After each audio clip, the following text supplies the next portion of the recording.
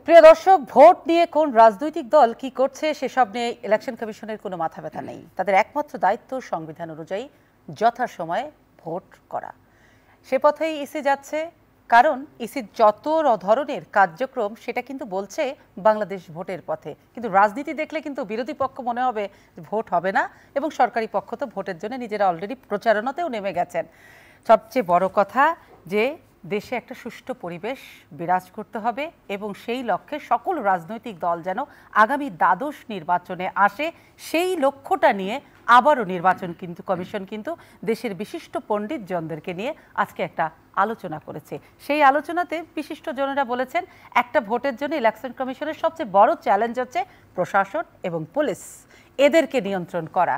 কিন্তু নির্বাচন কমিশন অর্থাৎ সিইসি যে কথাটি বললেন যে আমাদের উপরে আস্থা রাখুন, এবং সবচেয়ে বড় কথা আমরা কোনো দলকে কিংবা কোনো সরকারকে আবারও ক্ষমতায় আনার জন্যে কাপুরুষের ভূমিকায় যাব না। আমি কথাটি আবারও বলছি, সিইসি বলেছে নির্বাচন কমিশন তার নৈতিকতা বিসর্জন দিয়ে কাপুরুষ হবে না। অর্থাৎ যখন কাপুরুষ নির্বাচন কমিশন হবে না, আর সামনে যখন দ্বাদশ জাতীয় সংসদ নির্বাচন, তাহলে সিইসির এই বক্তব্যের পর সমস্ত বিরোধী মতগুলো এটা তো মেনেই নিতে পারে, কিংবা এটা তো ধরেই নিতে পারে যে আগামীর জন্যে এই নির্বাচন কমিশন বীরপুরুষ। বিরোধী পক্ষরা কি এটা ভাবা শুরু করেছে? তাদেরকে এটা ভাবা উচিত। সব কিছু মিলিয়ে আমি সোমা ইসলাম আছি আজকের মেট্রোসম টু দ্য পয়েন্টে। আজ আমাদের শিরোনাম সুষ্ঠু ভোটের রাজনৈতিক পরিবেশ। আমাদের সঙ্গে আছেন সৈয়দা আসিফা আশরাফি পাপিয়া, সাবেক সংসদ সদস্য বিএনপি। সঙ্গে আছেন শাহাদাব আকবর চৌধুরী লাবু, সংসদ সদস্য বাংলাদেশ আওয়ামী লীগ। আমাদের সঙ্গে ভার্চুয়ালি যুক্ত হবেন আবু আলম মোহাম্মদ শহীদ খান, সাবেক সিনিয়র সচিব এবং রাজনৈতিক বিশ্লেষক। আমি জানি না জনাব আবু আলম শহীদ খান আমাদের সঙ্গে যুক্ত আছেন কিনা, যদি তিনি আমরা তাহলে পরে তাকে সংযুক্ত করব। আগে আমরা রাজনীতির আলোচনায় চলে যাই, পরে আমরা একজন সাবেক আমলার কথাই শুনবো। যেটা কাকে দিয়ে শুরু করি? আপনাকে দিয়ে শুরু করি, দায়িত্ব আপনাদের, পরে ওনার কাছে আসি। যেটা বলছি, আজকে নির্বাচন কমিশনার যেহেতু আবারও আর এক দফা সংলাপ করছে, সেই সংলাপই বলে দিচ্ছে যে নির্বাচন আসন্ন, সংবিধান অনুযায়ী ভোট হবে। কিন্তু আজকে যারা আলোচক ছিলেন তারা কিন্তু প্রথমেই যেটা বলেছেন যে প্রশাসনকে নিয়ন্ত্রণ করাটা সবচেয়ে বড় দায়িত্ব। এই কারণে আপনি জানেন যে আজকে একটি পত্রিকায় হেডলাইন হয়েছে, এর আগেও নানা পত্রিকায়, জামালপুরের জেলা প্রশাসক প্রকাশ্যে নৌকার পক্ষে ভোট চেয়েছেন। এটাই যদি হয়ে থাকে প্রশাসনের অবস্থা, আর এই প্রশাসনকে দিয়েই যদি ইসিকে ফেয়ার ভোট করতে হয়, সেটা আদৌ সম্ভব? আপনাদের জেতার জন্য ডিসি লাগবে, ওসি লাগবে, এসপি লাগবে, নাকি জনগণ লাগে? কোনটা দরকার? ডিসি আপনাদের ভোট করে দিবে? ভোট চাইছে কেন ডিসি? ভোট তো চাইবে, দিবে জনগণ, ভোট যাবেন আপনারা জনগণের কাছে। কেন ডিসি ভোট চাইবে? এটা তো একটা বিতর্কিত করে দাও আপনাদেরকে। দেখুন, ভোট মালিক হচ্ছে জনগণ। জি, জনগণের উপরেই আমাদের আস্থা। হ্যাঁ, এবং জনগণ যাকে ভোট দিবে, যেটা সবসময় বলি, জনগণ যাকে ভোট দিবে তারাই পরবর্তী সরকার গঠন করবে। আর কোনো ডিসি বা কোনো ব্যক্তি যদি এই ধরনের কোনো বক্তব্য যেগুলা দিচ্ছেন, সেটা সরকারকে বিব্রত করার জন্যই আমি মনে করি, এবং সম্পূর্ণ তার ব্যক্তিগত অতি উৎসাহ। জনগণ ভোট দিয়েছিল নাকি প্রশাসনের পাহারায় আপনি জিতেছেন? আমার ভোটে আমার মা সৈয়দা সাজেদা চৌধুরী মৃত্যুর পর হয়েছে, এবং সেটা প্রতিটা সেন্টারে সিসি ক্যামেরা লাগানো ছিল, এবং কেউ অতিরিক্ত ভোট দেওয়ার কোনো সুযোগই ছিল না, এবং সুন্দর একটা পরিবেশে আমি জনগণ ভোট দিতে পেরেছে, এবং সেই ভোটেই নির্বাচিত হয়ে আমি সেটা যদি আপনি গর্বের সঙ্গে বলতে পারেন, ঠিক ততটাই আপনাদেরকে কি অস্বস্তি আর বিব্রততে ফেলে দেয় না যে একটি সরকারের পক্ষে যখন ডিসি এসপিরা ভোট চায়, এর আগেও বিভিন্ন থানার ওসিরা ভোট চেয়েছেন, আর এই ভোটের মুখে যখন একজন প্রশাসক বলেন যে নৌকার পক্ষে ভোট চায়, তখন সেটা কি বিরোধী পক্ষের জন্য আর একটা বড় অস্ত্র হয়ে যায় না আপনাদেরকে অবিশ্বাস করার জন্য? অবশ্যই এটা বিব্রতকর, এবং এই ধরনের বক্তব্য তাদের দূরে থাকা উচিত। কারণ এই সমস্ত বক্তব্য দেওয়ার অর্থ হচ্ছে যে সরকারকে বিব্রত করা। তো কারণ তাদের ভোটের সাথে তাদের কোনো সম্পর্ক নাই। তারা ভোটের সময় কেউ ভোট পরিচালনা করা বা শান্তি শৃঙ্খলা রাখা, এটাই কাজ। ভোট সবকিছুর দায়িত্ব হচ্ছে নির্বাচন কমিশন, এবং নির্বাচন কমিশন যেটা বললেন যে তারা কাপুরুষের ভূমিকায় যাবে না, এটা সত্যি সবাই আমাদের এটাতে আরো আনন্দিত হওয়া উচিত। এবং আমিও বিশ্বাস করি যে বর্তমান যে নির্বাচন কমিশনটা আছে, এই নির্বাচন কমিশন একটা সুন্দর সুষ্ঠু নির্বাচনের ব্যবস্থা করতে পারবে, এবং আগামী নির্বাচনে সবাই একটা গ্রহণযোগ্য নির্বাচন অনুষ্ঠিত হবে, সেটাই আমরা আশা করি। এবং সব পক্ষ সেই নির্বাচনে অংশগ্রহণ করবে। জনাব লাবু চৌধুরী, আমি আপনার কাছে ছোট্ট করে একটা প্রশ্ন নিয়ে আমি আপনার অপোজিশনে চলে যাব, কিন্তু সেইখানে হচ্ছে আপনি বলছেন জেলার ডিসি এসপিদের দায়িত্ব না ভোট চাওয়া, সরকারকে জিতানো, কিন্তু বিএনপির সবচেয়ে যেটা বড় অভিযোগ যে এই জেলা প্রশাসক কিংবা এই ডিসি এবং প্রশাসন আইন শৃঙ্খলা বাহিনী আপনাদেরকে জিতিয়েছে, জনতার ভোটে আপনারা ক্ষমতায় আসেননি। আমাদের ভিতটাই হলো জনগণ, এবং জনগণ দেখছে গত 14 বছরের বেশি সময় এই বাংলাদেশ কার নেতৃত্বে এত উন্নয়ন হলো, এবং জনগণ অতীতেও কোনো সময় ভুল করে নাই। বঙ্গবন্ধু যখন, জাতির পিতা বঙ্গবন্ধু শেখ মুজিবুর রহমান যখন ডাক দিয়েছিলেন 70-এর নির্বাচনের পর 71-এ, ঠিক জাতির পিতার ডাকে বাংলাদেশের মানুষ ঝাঁপিয়ে পড়েছিল। 30 লক্ষ শহীদের রক্তের বিনিময়ে আমরা এই বাংলাদেশটা পেয়েছি। ঠিক তেমনি আজকে তার কন্যা প্রধানমন্ত্রী, এবং এই দেশে যেই মানুষটার কোনো বিকল্প রাজনীতিবিদ বাংলাদেশেই নেই, এবং সে যেই মাপের, সে শুধু বাংলাদেশের নেতা না, তিনি সারা বিশ্বের ওই মাপের একজন নেতা, এবং তাকে বিশ্ব নেতা বলা যায়। সুতরাং সেই জায়গায় আমরা আশা করি আমাদের এই প্রধানমন্ত্রী যা বলেছেন আমরা সেটা পুরোপুরি বিশ্বাস করি। জনগণের দ্বার প্রান্তে আমরা পৌঁছে গেছি। আমরা যেরকম উন্নয়ন করেছি তারা কোনো উন্নয়ন করে না। আমরা এবার ওনার কাছে যাই। পাপিয়া উড়িয়ে দেয় না কাঁপিয়ে দেয়, দেখি আসিফা আশরাফি পাপিয়া, যেটা আপনার কাছে জানতে চাই, সামনে ভোট, আপনাদের এখনো অবস্থান, আপনারা যাবেন না ভোটে, এটাই তো আপনাদের অবস্থান, কিন্তু নির্বাচন কমিশন বলছেন, সিইসি বলেছেন তারা কাপুরুষ হবেন না, আপনারা ভয় পাবেন না, তারা কাউকে কোনো দলকে ক্ষমতায় আনবেন না, তারা নিরপেক্ষ, আপনারা তাকে বীরপুরুষ কেন ভাবছেন না? আমরা ওনাকে কাপুরুষও বলবো না, বীরপুরুষও বলবো না, কারণ ওনার পৌরসত্ব ওনাকেই হচ্ছে প্রমাণ দিতে হবে উনি কি টাইপের পুরুষ লোক। যেমন ধরেন কুমিল্লার মেয়র নির্বাচন হয়েছে, একটা এমপি সাহেব যেখানে যাওয়া নিষেধ, স্থানীয় সরকারের নির্বাচনে অংশ, সভা সমিতি, মিছিল, মিটিং, প্রচারণা, তো সে নিজে গেছে, যাওয়ার পরে তাকে যখন বলা হয়েছে যে এমপি সাহেব তো আসতে পারে না, তো তাহলে একে কি করেন, বলে উনি একটা সম্মানিত মানুষ, আমরা কি এলাকা থেকে ওনাকে বিতাড়িত করতে পারি নাকি? তো এখানে একটা পৌরসত্ব দেখলাম ওনাদের। আর একটা পৌরসত্ব দেখলাম গাইবান্ধা, সাময়িকভাবে স্থগিত করলো, কিন্তু করাপশনের সাথে যারা জড়িত ছিল আরপিও মাফিক, তাদের বিরুদ্ধে কোনো শাস্তিমূলক ব্যবস্থা কিন্তু গ্রহণ করেনি। আরপিওতে সুস্পষ্টভাবে উল্লেখ আছে যে ভোটের ক্ষেত্রে জেলা প্রশাসক হোক, পুলিশ সুপার হোক, প্রশাসনের যে কোনো শ্রেণীর যে কোনো কর্মকর্তা যদি কোনো প্রকার এরকম অপকর্মের সঙ্গে জড়িত থাকে, তাদের বিরুদ্ধে মামলা রজ্জু থেকে সাজা, বিচার ব্যবস্থা সমস্ত কিছু নির্ধারণ। ইলেকশন কমিশন দুটো স্টেপ নিল। আপনি কুমিল্লার কথা বলছেন, কুমিল্লা সিটি নির্বাচনে এমপি সাহেব কি করলেন, তাকে এলাকা থেকে বের করতে পারলো না, গাইবান্ধার পুরো ভোটটা তারা বন্ধ করে দিল, তারপরে কেন বন্ধ হলো, কার অপরাধী, তাদের বিষয়ে তারা শাস্তি নিতে পারলেন না, স্টেপ নিয়েও কিছু শেষ পর্যন্ত আগাতে পারলেন না। এই না পারার কারণটা কি? না পারার কারণ দলীয় আনুগত্য, দলীয় নির্দেশ, দলীয় হুকুম এবং দলীয় মদতপুষ্ট তারা, এবং তারা হচ্ছে সরকারের আজ্ঞাবহ, যার কারণে তারা মেরুদণ্ড সোজা করে দাঁড়াতে পারে না, ব্যক্তিত্ব নিয়ে কোনো কাজও করতে পারে না। সরকার যেটা নির্ধারণ করে দেয়, যেভাবে তাদেরকে পরিচালিত করে, যেভাবে তাদের করতে বলে, তারা আজ্ঞাবহ হয়ে কাজ করছে। এই জন্য এখন আমি পুরুষ বলে চিৎকার দিলে তো হবে না। ওদের পুরুষের পৌরসত্ব কেমন কেমন, ওরা বীর পুরুষ, এইটা তো ওদের কাজে কামে, ওরা সরকারের পক্ষে ভোট করবে না জনগণের যে নিরপেক্ষ নির্বাচনের যে প্রত্যাশা সেইটা তারা কার্যকর করবে। এইটা তো আগামী নির্বাচন আসার প্রাককালে আপনি বুঝতে পারবেন, নির্বাচনের আপনার তফসিল ঘোষণা থেকে শুরু করে এগুলো। এই জন্য এখন কাপুরুষ আর বীর পুরুষ দিয়ে বক্তৃতা দিয়ে লাভ নাই। মানে আপনারা ইসিকে আস্থাতে নিচ্ছেনই না? নিচ্ছি না। বীর পুরুষত্ব পজিটিভ অর্থে না দেখানো পর্যন্ত সুযোগ তো নরমালি তো উপনির্বাচনের সুযোগ ওনারা পেয়ে যাচ্ছেন, পেয়ে তো যাচ্ছেন।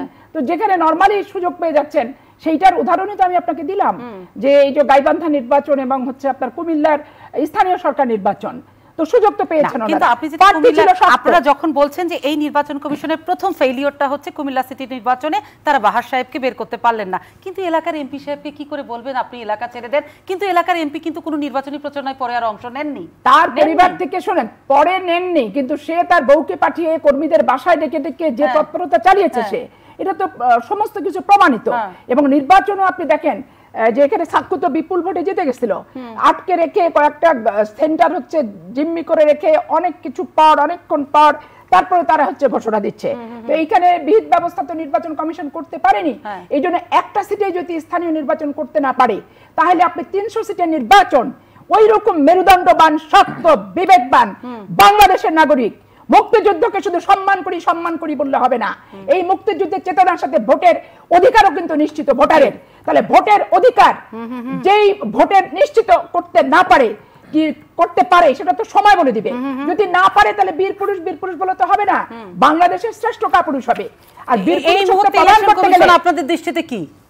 আমি তো বললামই যে নির্বাচন কমিশনকে আমি এই সমস্ত নির্বাচন এবং পারিপার্শ্বিক অবস্থা বিশ্লেষণ করে বলবো পুরুষত্বের কোনো নমুনা আমি আপাতত পাইনি ওনার কর্মকাণ্ডে।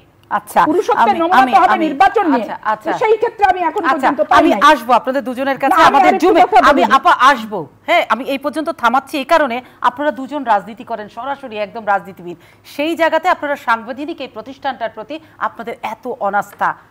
ওনারা যখন বিরোধী পক্ষে থাকেন তখন অনাস্থা, এখন আপনারা বিরোধীতে আপনাদের অনাস্থা। কিন্তু আমি সেই প্রশ্নটা নিয়ে যাব। যারা আবু আলম মোহাম্মদ শহীদ খান, আপনি কি আমার কথা শুনতে পাচ্ছেন? শোনা যায় আমার কথা? শোনা যায়। আবু আলম শহীদ খান, আপনি আজকে নির্বাচন কমিশনের যে আলাপ ছিল আপনাদেরকে সঙ্গে নিয়ে বিশিষ্টজনদের সঙ্গে, আপনি একজন আলোচক ছিলেন। আমি একদম সরাসরি যে প্রশ্ন চলে যাব, দুজন রাজনীতিবিদ দুজনই বলছেন যে সাংবিধানিক প্রতিষ্ঠানগুলোকে যখন তারা বিরোধী পক্ষে থাকেন তারা বলেন যে প্রত্যেকটা সাংবিধানিক প্রতিষ্ঠান দলীয়করণ করা হয়েছে এবং তারা সরকারের আজ্ঞাবহ। আপনি একজন চৌকস আমলা ছিলেন, আপনাদের উপরেই দোষটা এসে যায় যে আপনারা আপনাদের নিয়ন্ত্রণেই চলে হ্যানত্যান এটা সেটা। কিন্তু আমার যে প্রশ্নটি, এই যে সাংবিধানিক প্রতিষ্ঠানগুলোকে সরকার বলি, আইন শৃঙ্খলা বলি, প্রশাসন বলি, সব জায়গাগুলোতে এই অভিশাপটা যুক্ত করেছে কারা? নিজেরাই করেছে নাকি রাজনৈতিক দলগুলো করেছে? ধন্যবাদ আপনাকে। যারা গণকর্মচারী তাদের কি সাধ্য আছে নিজেরা নিজেদেরকে রাজা বানানোর? এটা রাজারা করে। মানে রাজারা করতো এক সময়, সম্রাট ছিল, রাজা ছিল, মহারাজা ছিল, এখন গণতান্ত্রিক রাজারা করেন। গণতান্ত্রিক পদ্ধতিতে তারা নির্বাচিত হন, তারপরে রাজার মতো ব্যবহার করেন এবং সমস্ত প্রতিষ্ঠান ধ্বংস করেন। এবং এই যে যারা এখন কথা বলছেন আপনার সাথে, দুই পক্ষে দুই দল, মানে আওয়ামী লীগ এবং বিএনপি, এদের এই দুজন তো আছে, তাই না? তারাই তো কথা বলছেন, অন্য কোনো দলের কেউ আছে তা? অন্য কোনো দল থাকবে কেন? ওনারা দুই দল থাকলে আর কাউকে লাগে? 33 বছর তারা ক্ষমতায় আছেন। 91 সালে বেগম খালেদা জিয়া ক্ষমতায় এসেছিলেন, 96 সালে আওয়ামী লীগ এসেছিল, 2001-এ আবার বিএনপি এসেছিল, 2008-এ আওয়ামী লীগ ক্ষমতায় আসছে এবং টানা 15 বছর ক্ষমতায় আছে। তো আপনারা এই যে 33 বছর ধরে প্রতিষ্ঠানগুলোকে ধ্বংস করলো কারা? এটা জবাব কে দিবে? ওটা ওনারা দিবে। ওনারা প্রতিষ্ঠানগুলোকে ধ্বংস করছে। ওনাদের আজ্ঞাবহ লোক দরকার, ওনাদের চাকর বাকর দরকার, তাদেরকে ওনারা বসাবেন বিভিন্ন গুরুত্বপূর্ণ পদে। তারপর আপনি বলবেন যে ও আপনারা আমলারা এটা নষ্ট করছেন। না, আমলারা এটা নষ্ট করেনি। হ্যাঁ, কিছু সংখ্যক আমলা আছে যারা চাকর বাকর হিসেবে কাজ করতে চায়, তাদেরকে ওনাদের খুব পছন্দ। এমনকি বিশ্ববিদ্যালয়েও তাই ঘটছে। এখন শুধুমাত্র এই যে নির্বাচন কমিশনে বা অমুক কমিশনে এটা ঘটছে এরকম নয়, বিশ্ববিদ্যালয়ে ঘটছে, অন্য জায়গায় ঘটছে। সব জায়গায় আমাদের রাজনীতিবিদ স্যারেরা, আমাদের মহামান্য স্যারেরা, তারা তাদের পছন্দ মতো আজ্ঞাবহ ভিত্ত দরকার। আমি একটু যোগ করি মাঝে মাঝে যে আপনারা যদি কুকুর পুষতে চান ভালোভাবে, মানে অ্যালসেশিয়ান পুষেন না কেন ভাই, ওটা আপনাকে পাহারা দিবে ভালো কুকুর। আপনারা এই যে হাতির পুল বাজারে এখানে রাত্রে 12টার পরে যেসব নেড়ি কুত্তা থাকে, যেগুলো ছাল উঠে গেছে, ওগুলোকে তো পুষার আপনার দরকার নেই, আপনারা এগুলো পোষেন। সুতরাং আমার কথাটা খুব কঠোর, ওনাদেরকে বলতে দেন। আই এম ভেরি সরি যে আপনি সরাসরি বললেন যে আমরাই নাকি নষ্ট করেছি। নো, আমরা কিছুই নষ্ট করি নাই, আমাদেরকে উনারা নষ্ট করে। মানে যখন যে সরকার ক্ষমতায় থাকে তখনই আপনাদেরকে সরকারই নষ্ট করে। অফকোর্স সরকার নষ্ট করে, অথবা সরকার আমাদের নিয়ন্ত্রণ করতে পারে না। আপনি দেখেন না যে কি কি ঘটনা ঘটে, তারপর সরকারি কর্মচারীরা কি ধরনের আচরণ করে। বা সরকারি না তো, তারা তো গণকর্মচারীরা বক্তৃতা দিতে। আবু শহীদ, আমি মেনে নিলাম, আমরা ধরে নিলাম যে সরকার যখন যে সরকার ক্ষমতায় থাকে তখন দলীয়করণ হয়, আর দলীয়করণের কারণেই তারা ব্যবহার করে প্রশাসনকে, আইন শৃঙ্খলা বাহিনীকে। কিন্তু এই কথাগুলো যখন আপনারা চেয়ারে থাকেন তখন বলেন না কেন? অবসরে যাওয়ার পরে সবাই কেন বিদ্রোহী হয়ে যান? সবাই কেন সত্যি বলে? চেয়ারে থাকলে বলবেন কি হবে? কার মাথায় কয়টা মাথা আছে, মানে কার কারে কয়টা মাথা? ওনার চাকরি করতে হবে। আমি একটা মধ্যবিত্ত, নিম্ন মধ্যবিত্ত পরিবার থেকে এসেছি। আমার উপরে আমার বাবা মা নির্ভর করে, আমার ভাই বোনেরা নির্ভর করে, আমার স্ত্রী পুত্র আছে, তারা নির্ভর করে। আমি ঘাড়ে আমার কয়টা মাথা? জি, আমি এই জায়গাটা পরিষ্কার, ওনারা দুজন আওয়ামী লীগ বিএনপি নিশ্চয় পরিষ্কার হয়ে গেলেন তারা। জি, আবু আলম শহীদ, এই জায়গাটা একদম পরিষ্কার হয়ে গেল। তারা যে সবাই দিকে আঙ্গুল তুলে যে নির্বাচন কমিশন কিংবা যে কোনো সাংবিধানিক প্রতিষ্ঠান কেউ একদম দুধে ধোয়া তুলসী পাতা না, কিন্তু সেই জায়গাতে দায়ী কারা? দায়ীটা আপনি বললেন প্রত্যেকটা রাজনৈতিক দল দায়ী এই জন্য সাংবিধানিক প্রতিষ্ঠানগুলোকে নষ্ট করেছে। জি, কিন্তু আমার এখন দ্বিতীয় প্রশ্ন আপনার কাছে চট্ট করে, আজকে যে আপনি আলোচনায় অংশ নিলেন, ইলেকশন কমিশনের শিরোনাম ছিল প্রত্যাশা এবং বাস্তবতা। যে প্রত্যাশা নিয়ে নির্বাচন কমিশন আজকের এই আলাপটি আপনাদের সঙ্গে করলো, সেই কমিশনের প্রতি আপনাদের কতখানি আস্থা আছে, আর সেই আস্থার জায়গায় থেকে নির্বাচনের বাস্তবতাটা কি দেখছেন? দেখেন, আমাদের আস্থা বা আমার আস্থা দিয়ে তো নির্বাচন কমিশন নির্বাচন করতে পারবে না। নির্বাচন কমিশনের উপরে অনেকের আস্থা নেই, এবং আপনার একজন মানে শাসক দলের আস্থা আছে পুরোটাই, কিন্তু যারা শাসক দলের বাইরে আছেন তাদের কোনো আস্থা নেই। এখন আমরা যদি 2008 সালের কথা চিন্তা করি, তো ওনাদের ভোট তো কাছাকাছি ছিল। যদি দেখেন ভোটগুলো কাছাকাছি ভোট ছিল।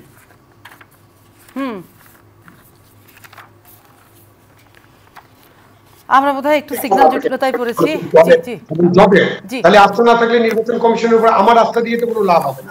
আস্থাটা জনগণের থাকতে হবে, রাজনৈতিক দলগুলোর থাকতে হবে, গণতন্ত্রের থাকতে হবে। এই আস্থার একটা ঘাটতি আছে, আমাদের বিশ্বাসহীনতা আছে, বিশ্বাস নেই, আস্থা নেই, বিভিন্ন বিষয়ে আছে। আমার আস্থা দিয়ে কোনো কাজ হবে না, আমার আস্থাটা ইম্পর্টেন্ট না। কিন্তু আবু আলম শহীদ, আপনি তো আজকে আলোচক হিসাবে কিন্তু নিজে একটা জায়গা বললেন যে এই যে জামালপুরের ডিসি সাহেবকে আপনারা কোর্ট করলেন, এবং আপনারা গণমাধ্যমে দেখেছি, এমন ডিসি যদি 64 জেলায় থাকে, সবাই যদি নৌকার পক্ষে ভোট চায়, তাহলে ইসির প্রতি আস্থা রেখেই বা কি হবে, আর নির্বাচনটা কি ফেয়ার হবে? আর এই প্রশাসন দিয়েই যদি ইসিকে ভোট করতে হয়, সেটা কতটুকু লেভেল প্লেইং ফিল্ড হবে? একজন ডিসিকে দিয়ে তো আমি 64 জন ডিসিকে বিবেচনা করব না, বাট ওই ডিসি সাহেব এরকম বক্তৃতা করার পরে ওনার এতক্ষণে ঢাকায় থাকা উচিত ছিল ওএসডি হিসাবে, এবং ওনার বিরুদ্ধে একটা ইনকোয়ারি হওয়া উচিত ছিল। তাহলে না আপনি এটা কে করবে? এখন তো নির্বাচনকালীন সময় না, তফসিল তো ঘোষণা হয়নি। জনপ্রশাসন মন্ত্রী করবে, এটা ওনার দায়িত্ব। তো জনপ্রশাসন করবে কেন? জনপ্রশাসন করবে কেন? তার কি মনে হয়েছে বিষয়টি খারাপ? এটা খারাপ মনে হবে বিরোধী পক্ষের? না না না, এটা তো সরকার মুখে বলছেন যে তারা একটা ভালো নির্বাচন চান, এবং সরকার কিন্তু ব্যবস্থা নিয়েছে। আমি হাসলাম এই জন্য যে 2 জন ওসির ব্যাপারে ওসিকে উইথড্র করা হয়েছে, সুতরাং সরকার ব্যবস্থা নেয়নি এরকম বলা যাবে না। এই ক্ষেত্রেও ব্যবস্থাটা তড়িৎ হওয়া উচিত ছিল। তড়িৎ হলে এখন বিরোধী দল এই বিষয়ে, যেমন আপনি আমাকে যে প্রশ্নটা করলেন সেই প্রশ্নটা করতে পারতেন। এখন আপনি প্রশ্ন করার সুযোগ দিলে তো আপনি প্রশ্ন করবেন। এখন আমার জনপ্রশাসন মন্ত্রী যদি তার 3 দিন 4 দিন লাগে এটা ভেরিফাই করতে, বা জনপ্রশাসন সচিবের যদি এটা লাগে, বা রাষ্ট্রের কর্মকর্তাদের যদি এটা লাগে, এটা খুবই দুঃখজনক। এটা তো ভাইরাল ভিডিও আছে, এই ভিডিও চেক করতে মানে কি পরীক্ষা করবেন আমি জানি না, ভয়েস টেস্ট করতে পারেন আর জানি না। আমরা আরেকটু সময় আপনাকে পেতে চাই আবু আলম শহীদ। আমি জানি আপনি অন্যখানে আবার এঙ্গেজ, অন্য টিভিতে আপনার কথা বলতে হবে, কিন্তু আমি ছোট্ট আরেকটি প্রশ্ন নিয়ে আসবো, একটু 2-1 মিনিট আপনি থাকেন না, আমি দুইজনের কাছে একটু যেতে চাই। পাপি আপা, আপনি শুনছিলেন, হ্যাঁ, তো আপনি কি বলার জন্য প্রস্তুত? এখানে হয়েছে কি, নির্বাচন কমিশন হচ্ছে একটা নির্বাচনের আনুষ্ঠানিকতার ধারাবাহিকতা পালন করে। যেমন ধরেন যে তফসিল ঘোষণা করবে, মনোনয়নপত্রের দিন দিবে, বাছাইয়ের তারিখ দিবে, তারপরে হচ্ছে আপনার প্রতীক বরাদ্দের দিন দিবে, তারপরে কে কোথায় পোস্টার মারবে, পোস্টার মারার কি কি সিদ্ধান্ত, দড়িতে মারবে না দেওয়ালে মারবে, এগুলো একটা নির্ধারণী করে। তারপরে হচ্ছে আপনার ওই মাইকের কতটুকু ব্যবহার, কয়টা হর্ন, এর বাইরে আমি নির্বাচন কমিশনকে প্রশাসনিক কোনো দায়িত্ব, ওই ধারাবাহিকতা ছাড়া যে একটা জায়গায় ব্যালট বাক্সে ছাপ্পা সিল মারলে সেখানে নির্বাচন কমিশনের ভূমিকা কি হবে, তার হ্যান্ডসকে কাকে দিয়ে ওই ছাপ্পা সিল বন্ধ করবে, এই ধরনের কোনো কার্যকারিতা, কোন বিধান, কোন পাওয়ার, কোন ক্ষমতা আমলা আমাদের সঙ্গে আছে, তিনি কিন্তু বলেন এই প্রতিষ্ঠানগুলোকে নষ্ট করেছেন আপনারা। ঠিক আছে, আমি বলতেছি আমরাই তো নষ্ট করেছি। রাজনীতিবিদদের প্রতিষ্ঠান, যেটা রাজনীতিবিদরা নেতৃত্ব দেয়, তো রাজনীতিবিদরা নষ্ট না করলে বাইরে থেকে হাওয়া এসে তো নষ্ট করবে না, তো তার কথার তো যৌক্তিকতা আছে। কিন্তু এখানে বাস্তব বিষয়টা হচ্ছে যে নষ্টর একটা সীমা পরিসীমা থাকে। দেখেন বিএনপির আমলে 3টা সিট নিয়ে আওয়ামী লীগ অনাস্থা আছে, যে মাগুরা, তারপরে রমনা, এরকম 2-3টা সিট নিয়ে তাদের অনাস্থা আছে। এখন 2008-এর নির্বাচন সমঝোতার এইটা আমরা 111-এর মঈনুল ফখরুদ্দিনকে সরানোর জন্য মেনে নিছি ওটা। তারপরে ধরেন ভোটারবিহীন নির্বাচন প্রকাশ্য দিবালোক, এটা পৃথিবীতে কেউ বলবে না যে না ভোটারবিহীন নির্বাচন ছাড়া ভোটার দিয়ে ভোট হয়েছে। তারপরে এই যে ভোটারবিহীন নির্বাচনে যে পরিসংখ্যানটা ভোটের দেখালো, সেটাও তো বিতর্কিত একটা বিষয়। তারপরে নিশিরাইতের ভোট। এখন নিশিরাইতের যে রাত্রি 12টার পর থেকে যদি DC, SP, YONO, OC, DGDFI, NSI সকল গোয়েন্দা সংস্থা সিল মারে পুলিশ প্রোটেকশনের ভিতরে, এইখানে সাধারণ জনগণ ওই ডিসি অফিসের ভিতরে ঢুকে করবেটা কি, বাইরে যেয়ে করবেটা কি? আর অ্যারেস্ট, গ্রেফতার, হয়রানি, এটা তো নিত্যদিনের। যে কদিন নির্বাচন ছিল বিরোধী দলকে এগুলার পুঙ্খানুপুঙ্খ রূপে সম্মুখীন হতে হয়েছে। তো স্বাভাবিক কারণে বাংলাদেশের গণতন্ত্র দেখেন নিনিয়ান আসছে, তারানকো আসছে। সরকারের অধীনে যা নির্বাচন বাংলাদেশে হয়েছে তার চেয়ে কম বিতর্কিত হচ্ছে নিরপেক্ষ সরকারের অধীনে নির্বাচন। মানে নিরপেক্ষ সরকারও আপনি বাদ দেন, ক্ষমতায় সরকারি দল না থেকে নির্বাচন। এটাই কিন্তু বাংলাদেশের মানুষ আশা করে। ভোটাররা অনেক সচেতন, একজনকে 5 বারের বেশি কিন্তু রাখে না, মানে 5 বছরের বেশি রাখছে না। তাদের হাতে ক্ষমতা আছে, তারা কিন্তু পরিবর্তন করছে। এখানে ভাই যেটা বললেন যে আমার ওখানে সিসি ক্যামেরা ছিল, অতিরিক্ত ভোট হচ্ছে, মারা হয়নি। ভাই সিসি ক্যামেরা ছিল, অতিরিক্ত ভোট মারা হয়নি, কিন্তু যে ভোটটুকু আপনার দেখানো হয়েছে এটা ভোটাররা ভোট দিছে? ভোটাররা ভোট দিছে? এটা আমার কাছে প্রশ্ন। কারণ আমি ইভিএম এর ভোটও ছাপ্পা মারতে দেখছি। আমার পৌরসভা নির্বাচন চাঁপাইনবাবগঞ্জ সদরে ইভিএম মেশিন নিয়ে গেছে, এখান থেকে অপারেটর ও মাইক্রো বাস ভরে ভরে নিয়ে গেছে, 10টা 20টা বাসে অপারেটর। তাহলে অপারেটররা কমিশনারে বলছে কমিশনার দিবা, মেয়র দিবা না। প্রত্যেকটা বুথে বুথে বুথে অপারেটর, তারা কমিশনার ভোট দিচ্ছে, আঙ্গুল দিয়ে ধরে তারা মেয়রের ভোট দিয়ে দিচ্ছে। এখন আপনার সিটে বলছেন অতিরিক্ত ভোট নেই, যে ভোটটা দিছে এইটা কি প্রিজাইডিং অফিসারদের কারসাজির ভোট কিনা, এইটা আপনার কাছেও আমার প্রশ্ন আছে। দ্বিতীয়ত বিষয় হচ্ছে কি, বাংলাদেশ এই নির্বাচন ব্যবস্থাকে নিয়ে, ক্ষমতায়নকে নিয়ে সত্যিকার অর্থে আমরা রাজনৈতিক সংগঠন উঁচামুখ করে বলার এবং উচ্চস্বরে কথা বলার মতো কোনো জায়গায় কিন্তু আমরা নাই। কিন্তু তারপরে আমাদের এখানে সমাধানে আসতে হবে। আমি দেখেন বেগম খালেদা জিয়াকে ওনারা বলে যে ষষ্ঠ সংসদ নির্বাচন আন্দোলনের মুখে নথি স্বীকার করে বিল পাস করছে। বাংলাদেশের একটা ভালো কাজের জন্য অসাংবিধানিক দাবি তত্ত্বাবধায়ক উনি সংবিধানের রূপ দিয়ে বাংলাদেশে যে পজিটিভ দৃষ্টান্তটা স্থাপন করছে, আজকে বেগম খালেদা জিয়ার নেগেটিভ সমালোচনা না করে ওনার রাজনৈতিক দর্শন নিয়ে এবং তৎকালীন সময়ে কর্মকাণ্ড নিয়ে যদি বর্তমান সরকারের কর্তা ব্যক্তিরা ভাবে, সমাধানের পথ কিন্তু এখানে আছে। আজকে বর্তমান সরকার যদি মনে করে তাকে পরাজিত করার মতো কোনো শক্তি নাই, তাদের কোনো অপকর্ম নাই, উন্নয়নে বাংলাদেশে বন্যা সাগর বয়ে যাচ্ছে, মানুষ একবারে নৌকায় করে বাড়িতে বাড়িতে উন্নয়নের বার্তা বয়ে দিচ্ছে, তাহলে তাদের নিরপেক্ষ নির্বাচন দিতে ভয়টা কোথায়? তাদের অধীনে নিরপেক্ষ নির্বাচন পরপর 3টাতে যেহেতু হয়নি, বাংলাদেশের কোনো ভোটার বিশ্বাস করে না তাদের অধীনে কোনো নিরপেক্ষ নির্বাচন হবে। এখন ভাই যেটা বললেন সচিব সাহেব যে চাকর বাকর আমরা অনেক দেখছি, কিন্তু বিসিএস ক্যাডারের চাকর যারা সর্বোচ্চ মেধার তালিকায় উত্তীর্ণ হয়ে বিসিএস পাস করে ডিসি এবং এসপি হয়, তাদের 64টা জেলার এই অধঃপতন বাংলাদেশের দলপার্টি বাদ দেন, আমি নাগরিক হিসেবে স্তম্ভিত, লজ্জিত। আমি পথ খুঁজে বেড়াই, পরিত্রাণের পথটা কি, কিনারাটা কি? এই বিসিএস এর সর্বোচ্চ মেধার লোকেরা আজকে ভোটচোর খেতাবে ভূষিত হবে, এইটা আমরা মুক্তিযুদ্ধের প্রজন্মকে আজকে দেখতে হচ্ছে। এটাই হচ্ছে বাস্তবতা। কিন্তু এই বাস্তবতাটাকে ইতিবাচক বাস্তবতা আমরা করব কিভাবে? দেখেন সচিব সাহেব বলছে যে 2টা ওসি কে বদলি করছে, 460টা উপজেলার প্রত্যেকটা ওসি হচ্ছে করাপ্ট এবং তারা ওপেন, তারা প্রত্যেকটা জনসভা মিটিং মিছিলে আওয়ামী পুলিশ লীগের মতো দায়িত্ব পালন করে। এখন 460-এর ভিতরে টোকেন পার্টিসিপেশন 2টা বদলি, এটা বিশাল মহাসাগরের আপনি ঢালাভাবে বলছেন প্রত্যেকটা পুলিশ বাহিনী সব খারাপ, পুলিশ বাহিনী সবাই তো করেছে, এটা অস্বীকারের নাই। সমঝোতা নির্বাচন, ভোটারবিহীন নির্বাচন এবং হচ্ছে নিশিরাইতে নির্বাচন, যারা যারা ইনভলভ হবে, ইনভলভ করতে পারবে তাদেরকে দিতে, বাদ বাকি ওএসডি এক সেকেন্ড 404টা থানার ওসি সরকারকে ক্ষমতায় আনলো, আপনাদের লক্ষ লক্ষ কর্মী সমর্থক কোথায় ছিল? ক্ষমতায় কি দিনের আলোতে আনে? ক্ষমতায় কি দিনের আলোতে আনে? ভোটারকে কি ভোট কেন্দ্রে যে সিল মারতে দেয়? রাতে আগের রাতে ডিসি অফিস, শুনেন, ডিসি অফিস আপনি ঘেরাও করবেন কি দিয়ে? ডিসি পাশে ভাঙবেন কি দিয়ে? পুলিশ থেকে, বিডিআর থেকে, আর্মি থেকে শুরু করে সব ওই ডিসি অফিসে সিল মারা গেছে। কি করবেন আপনি ওখানে? রাত 12টার সময় ঢুকতে দিবে? অভিজ্ঞতার কথা বলতে দেয় কখনো? মানে কি সেটা শেষ হয়েছে? শেষ হবে কেন? সামনে নির্বাচনে কি হবে শেষ? না আবার নতুন হলে আরেকটা চমক দেখাবে করাপশনের, যেমন সমঝোতা, নিশিরাইতের ভোটারবিহীন, এরপরে কি দেখাবেন ওনারা? কিন্তু ওটা তো ওনাদের ভিতরে সরকারের একের পর এক চমক কিংবা কৌশলের আপনারা অপেক্ষায় আছেন, কিন্তু সরকারকে কি ঘায়েল করার কৌশল আপনারা তৈরি করেছেন? সরকারের লজ্জা শরম থাকতে হয়। যেমন ধরেন আমরা যে আন্দোলনের লোক সমাগম হয়, ষষ্ঠ সংসদ নির্বাচনের লোক সমাগম এতগুলো হয়নি, কিন্তু হটকারিতা, উশৃঙ্খলতা, এই ধরেন যে আপনার 143 দিন হরতাল, একটা জনতার মঞ্চ থেকে শুরু করে কাছে যে আসবো আমি আপনার কাছে। ঠিক আছে, এতগুলো অভিযোগ আপনাদের পক্ষে আমি কিছু বলবো না, আপনি শুনেছেন, বললেই সময় নষ্ট। আপনি দেখেন উনি যেটা বললেন সব থানার ওসি, হ্যাঁ তো সব থানার ওসি খারাপ ওনার মতে, ডিসি এসপি সব খারাপ, সব 64 ডিসি 64 এসপি, তারপরে সারা বাংলাদেশের সব ওসি পুলিশ সবাই আমাদের। তাহলে যদি এখন তত্ত্বাবধায়ক যদি উনাদের যে তত্ত্বাবধায়ক সেটা যদি আসে, সবই তো আমাদের, জিতবে কেমনে উনি? এটা এক। 2 নম্বর এই যে বললো যে খালি চুরি, এই যে সিল, আরে সিল কোথায় হচ্ছে? সিল তো হবে হলো প্রত্যেক সেন্টারে, রাইট?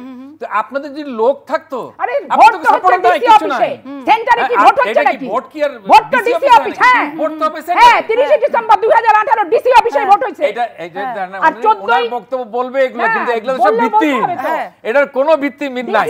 এখন আপনার মূল যেটা ওনারা যেটা বলতেছে সব খারাপ, সারা বাংলাদেশের সব খারাপ, সিভিল যারা ইয়েতে আছে প্রত্যেকে সবাই খারাপ।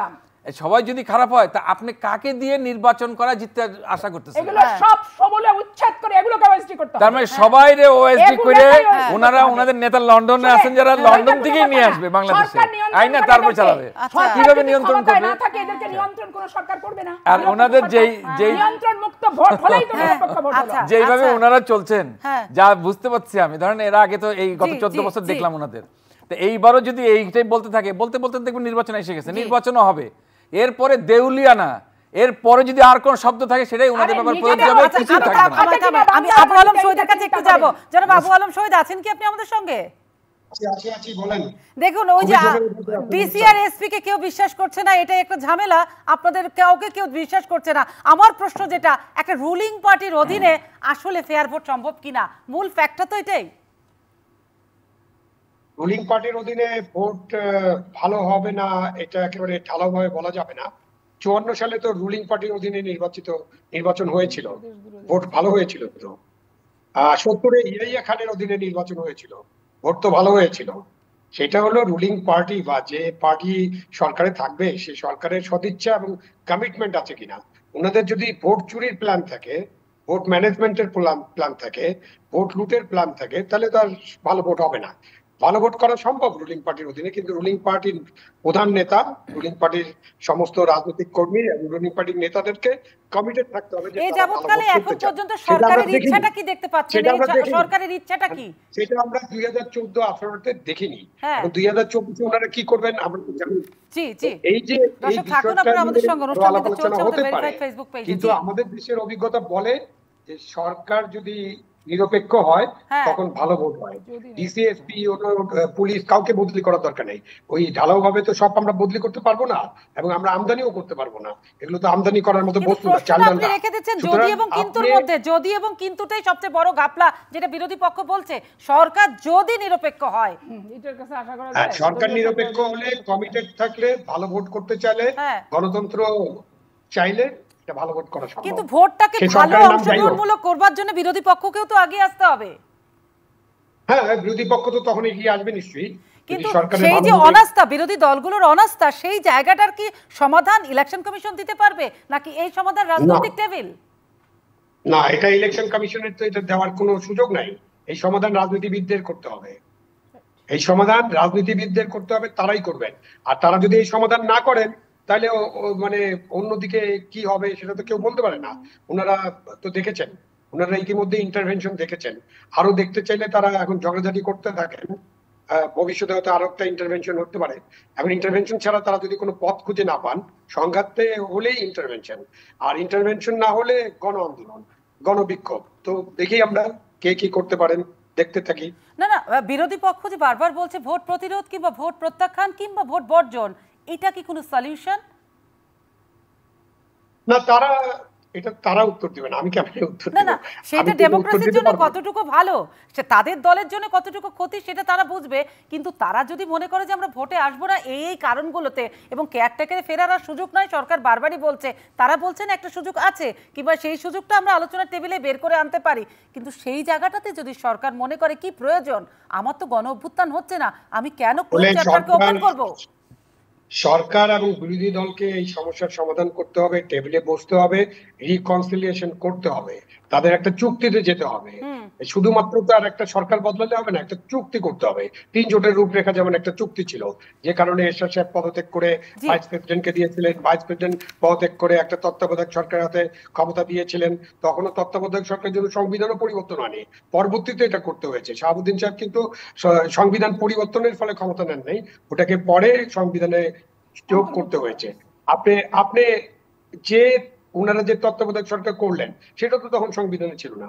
সুতরাং সংবিধান মানে এটা কোরআন বা বাইবেল না, এটা পরিবর্তনযোগ্য না। সংবিধান 17 বার পরিবর্তন হয়েছে, নাকি 16 বার পরিবর্তন হয়েছে। সুতরাং 17 বারের মতো পরিবর্তন হতে পারে যদি আমরা প্রয়োজন মনে করি। যদি তারা আমি আপনাকে একটা শেষ প্রশ্ন করব। আপনারা তো ইলেকশন কমিশনের আলোচনা আজকে ছিলেন। সবসময় সরকারি দল কিন্তু বলছে নির্বাচন পরিচালনা করবে নির্বাচন কমিশন, তারা নির্বাচন কমিশনের প্রতি আস্থা রাখতে চায় এবং তাদের সেই আস্থাটা আছে, এটাই থাকা স্বাভাবিক। কিন্তু আজকে সিইসি বললেন তারা সরকারে আস্থা রাখতে চান। সিইসি এরকম কথা বলেছেন নাকি? আমি ঠিক খেয়াল করতে বললো না পারিনি। যে মাননীয় প্রধানমন্ত্রী বলেছেন যে আমাদের উপর আস্থা রাখুন, যোগাযোগ মন্ত্রী বলেছেন, আইন মন্ত্রী বলেছেন। সুতরাং সিইসি কিন্তু কোড অন কোড বলেছে আমরা সরকারে আস্থা রাখতে চাই। Thank you Soma. আপনার তো আপনি খুব ক্রিটিক্যালি বিষয়টা দেখেন। আমি এটা শুনেছি। তিনি যেটা বলেছেন সেটা ব্যাখ্যা হচ্ছে যে উনারা যেসব কথা বলছেন সেই সব কথা যাতে উনারা রক্ষা করেন সেই ব্যাপারে উনি আস্থা রাখতে চান। এখন উনারা যা কথা বলছেন সেটা যদি না রাখেন তাহলে তো সিএসসির করার কিছু নাই। উনি সেটা বলার চেষ্টা করেছেন, আমি যে সেভাবে বুঝেছি। আর আপনি ক্রিটিক্যালি দেখছেন উনি আস্থা রাখতে চান। উনি সরকারের উপর না, সরকারের নেতারা বা মাননীয় প্রধানমন্ত্রী যেটা বলছেন যে ভালো নির্বাচন করতে চান, নির্বাচন নিরপেক্ষ হবে, অবাধ হবে, সুষ্ঠু হবে, এই বিষয়ে এই কথাটাই উনি বিশ্বাস রাখতে চান। বিশ্বাস করেন এটা বলেন। আমি বুঝতে পারছি, আমি সেই জায়গায় বলতে যাচ্ছি যে সরকার যে প্রতিশ্রুতিগুলো দিয়েছে যে আমরা আপনাদেরকে কোনো ইন্টারফেয়ার করব না, ভোট নির্বাচন কমিশন তার মতো করবে, আমরা কোনো নিয়ন্ত্রণ করব না, সেই জায়গাগুলোতে কমিশন বলছে যে আমরা সরকারে আস্থা রাখতে চাই, যে আমাদেরকে অবাধ জায়গাটা দিবে, আমরা আমার আইন অনুযায়ী ভোটটা করতে পারবো। সেই জায়গাটাতে আপনি কতটা মানে এই জায়গাটাকে আপনি মনে করতে পারছেন যে না সরকার তার জায়গায় ঠিক থাকবে, তার কমিটমেন্টে ঠিক থাকবে? না, আমি এরকম একটা মানে মন্তব্য করতে পারবো না। কেন সরকার কি করবে এটা তো আমি এখনো জানি না। সরকার কি করেছে এটা জানি। এই যে এই নতুন নির্বাচন কমিশন প্রায় 711টা ভোট করেছে, 1000 ভোট এখনো হয়নি, 711টি ভোট করেছে। তাতে দেখে কি মনে হলো? ইসির প্রতি আস্থা হয়েছে আপনাদের? আপনার সক্ষমতা প্রকাশ পেয়েছে ইসির? এখন পর্যন্ত ইসির উপরে আস্থার ব্যাপারটা আপনাকে দেখতে হবে যে ইসির উপরে আমাদের একটা বড় দল এবং জোটের কোনো আস্থা নেই। এবং দেশের যদি জাতীয় পার্টিকে ধরা যায়, দেশের 60% ভোটারের কোনো আস্থা নাই এখনো ইসির প্রতি। সুতরাং ইসিকে বুঝতে হবে যে শুধুমাত্র সরকারের আস্থাতে তারা ভালো ভোট করতে পারবেন না। জি জি, অসংখ্য ধন্যবাদ জনাব আবুল সাহেব আমাদের সাথে যুক্ত হওয়ার জন্য। যেটা বাবু ভাই আমি আপনাকে বলছিলাম যে ইলেকশন কমিশনের ইয়াতে এখনো 60% মানুষের আস্থাটা নেই। তো সেই আস্থাটা কিভাবে এনে দিবে বিরোধী পক্ষকে? এখন নির্বাচন কমিশন বারবারই বলে আমরা কি কাউকে জিতিয়ে আস্থা আনবো? প্রথম কথা হলো যে 60% না 50% এটা বলা খুব মুশকিল, কারণ ওনাদের আসলে কত পার্সেন্ট আছে নির্বাচিত হয়ে আসার পরেই কিন্তু বোঝা যাবে যে ওনাদের কি পার্সেন্টেজ আছে। আমার তো মনে হয় ওনাদের খুব ভয়াবহ অবস্থা, কারণ আমরা যখন গ্রামে যেখানে যাচ্ছি, আমাদের এলাকায় যাচ্ছি, কোনো অস্তিত্ব নাই ওনাদের। সমস্ত কনসেন্ট্রেশন হলো ঢাকা শহর। এই যে ওনাদের আছেন ওই ধরেন 1 লাখ 2 লাখ লোক নিয়ে আসবে, যে কোনো কেউ নিয়ে আসতে পারে। আপনিও যদি অর্থ থাকে আপনি অর্থ খরচ করেন, 1 লাখ 2 লাখ না পারেন 50,000 লোক তো আপনি নিজেও আনতে পারেন। তাহলে আপনারা যে এত লোক আনেন, এত টাকা কোথায়? আপনারা টাকা দিয়ে আনেন? এই যে আমাদের ভালোবাসে জনগণ, সেই জন্য। কারণ উন্নয়ন তো আওয়ামী লীগ করেছে, উন্নয়ন তো প্রধানমন্ত্রী শেখ হাসিনা করেছেন। সুতরাং যদি জনগণ আসে, জনসমুদ্র যদি হয়, আওয়ামী লীগের মিটিং এ হবে, ওনাদের মিটিং এ হওয়ার কোনো কারণ নাই। তার কারণ হচ্ছে ওনারা দেখেন, আপনারা একটা উন্নয়নের কথা ভুলে গেলাম আমরা। এই যে আপনার একটা 14 বছর ধরে আপনি একটা কনস্ট্রাকটিভ কিভাবে বিরোধী দলের জায়গায় বসে রাজনীতি করবেন সেই পাঠটুক করেন, সেই পাঠটুকু আপনারা কিন্তু ব্যর্থ। আপনাদের হলো শুধুমাত্র একটা কিভাবে সরকারকে আমরা টেনে নামাবো, কিভাবে রাজপথগুলো সব বন্ধ করে দিয়ে তারপরে এই সরকার চলে যাবে, এইটাই হলো ওনাদের একমাত্র এখন মূল। যেটা ওনাদের, যদি আমি বটম লাইনে আসি, বটম লাইনের জিনিসটা কি ওনারা যেটা বলতে চাচ্ছে যে আপনার তত্ত্বাবধায়কের তো তাদের দাবি তত্ত্বাবধায়ক করতে হবে।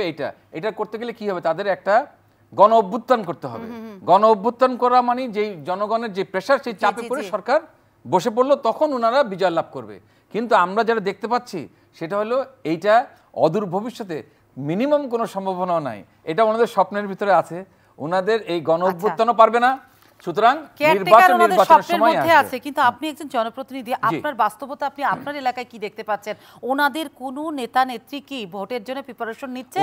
ওনারা মুখে অনেক কথা বলছেন, কিন্তু ওনাদের নেত্রী আমাদের এলাকায় যেরকম আছে আরো অনেক জায়গায় আছে, আমাদের যারা সংসদ সদস্যরা আছে আলাপ করি, তারা তাদের কাজ কিন্তু করে যাচ্ছে। সেটা কি কাজ? ভোটের কাজ না আপনাদের উৎখাতের কাজ? না, তারা তাদের ভোটের কাজ করছে। যদি উৎখাতে যদি তারা না পারে, সে জনসমর্থন ওইভাবে যদি না করতে পারে, গণ অভ্যুত্থান যেটা যারা চাচ্ছে সেটা যদি করতে না পারে, তাহলে তারা নির্বাচনের দিকে যাবে। কারণ নির্বাচনের দিকে যদি না যায়, এইবার বললাম না, তাদের অস্তিত্ব কোনো কিছু থাকবে না, একেবারে দেউলিয়া। জি জি, একবারে দেউলিয়া। আমি কিছু প্রশ্নে যাব না। আমি ওই সাবেক সচিব সাহেবের একটা কথার সাথে একটা প্রসঙ্গ উল্লেখ করতে চাই। দেখেন, উনি পাকিস্তান আমলে দুটো নির্বাচনের কথা উল্লেখ করেছেন, যে 54 নির্বাচন আর হচ্ছে 70 নির্বাচন, দুটো নিরপেক্ষ হয়েছে। তৎকালীন কেন্দ্রীয় সরকার এই নির্বাচনে ইন্টারফেয়ার করে নাই। পাকিস্তানকে আমরা সামরিক জান্তার দেশ বলি, মৌলবাদের দেশ বলি, তারপরও তাদের বিচার ব্যবস্থা যত স্বাধীন, বাংলাদেশের ন্যূনতম স্বাধীনতা কিন্তু তাদের মতো আমরা ভোগ করছি না। পাকিস্তানের প্রতি ভালোবাসা মানে অঢেল ভালোবাসা। আর তাদের ধরেন যে কেন্দ্রীয় সরকার যেহেতু নির্বাচনের প্রতিবন্ধকতা এবং ছাপ্পা সিল মারার মানসিক প্রবণতা ছিল না, বিধায় কিন্তু নিরপেক্ষ নির্বাচন হয়েছে। এখন আপনি এই সরকারের প্রতি আস্থাটা রাখবেন কিভাবে? 111 আনলো তারা, বেনিফিশিয়ারি তারা 13 থেকে মুক্তি নিয়ে যে ক্ষমতায় সমঝোতা করে আসার পথ তৈরি করলো। শপথ গ্রহণ অনুষ্ঠানে তারা নিজেরা উপস্থিত হলো। এয়ারপোর্টের থেকে বিদেশে যাওয়ার সময় বললো, এদের নৈতিক অনৈতিক অসাংবিধানিক যা কাজ থাক, আমি পাওয়ারে আসলে এই সমস্ত আমি আইনগতভাবে এটাকে একটা ছাড় দিয়ে দিব। তাহলে এইভাবে তারা আসলো। আচ্ছা, আমরা মেনে নিলাম যে ফখরুদ্দিন মঈনুদ্দিনের হাত থেকে মুক্তি পাওয়াটা এবং দেশের মানুষকে মুক্তি করাটা সবচেয়ে বড় দায়িত্ব। কারণ তারা শুধু রাজনীতিবিদদের ধরছে তা না, ব্যবসায়ী থেকে সুশীল থেকে বিভিন্ন পেশাজীবী মানুষ থেকে সবাইকে একটানে তারা ধরা শুরু করছে। স্বাভাবিক কারণে তাদের কামিয়াব হবার, তাদের কর্মের কারণে কোনো সম্ভবপর কিন্তু ছিল না। কর্মের মাধ্যমে জনপ্রিয় হয়ে মানুষ জনপ্রিয়তা অর্জন করে। তো প্রথমেই যদি তারা এমনভাবে অজনপ্রিয় হওয়ার পদক্ষেপগুলো গ্রহণ করে নিয়ে তারা কিন্তু মুচড়ে পড়লো। আচ্ছা, এখন তারপরে দেখেন, চোখের সামনে বাংলাদেশের মানুষের তারা সমঝোতা নির্বাচন করলো, 14তে ভোটারবিহীন করলো। একটা পার্শ্ববর্তী রাষ্ট্রের পররাষ্ট্র সচিব এসে নির্বাচনে ইন্টারফেয়ার করছে, আর 30শে ডিসেম্বর নিশিরাইতের ভোট করলো। এরপরে এই সরকারের প্রতি আওয়ামী লীগের ভোটারদের 1% আস্থাও তো নাই। এবং আমি দৃঢ়ভাবে বিশ্বাস করি যে আওয়ামী লীগের ওনার নেত্রী ছাড়া সবাই একটা ক্ষমতার বাইরে যে নিরপেক্ষ নির্বাচন চায়। আজকে আপনি হয়তো মনে করছেন যে আমাকে নাবাই দিবে, আপনাকে নাবাই দেওয়ার ব্যাপার না। সামনের দিন আমিও যদি থাকি, আমি নেবেই নিরপেক্ষ লোকের হাতে ক্ষমতা দিয়েই নির্বাচন করব। তাহলে এই ব্যাপারে পাকা পুক্ত একটা বিধি ব্যবস্থা বাংলাদেশে করা উচিত। সেইটা আপনি করবেন না। শুধু জনগণকে আমি পরোটা দিয়ে আনি না আপনি ডিম ভাজি দিয়ে আনেন, এইগুলা কোনো এই জাতীয় ইস্যুতে এইগুলা কোনো বক্তব্যের কোনো বিষয়বস্তু কিন্তু না। আমি দুটো প্রশ্ন যাব আপনার কাছে।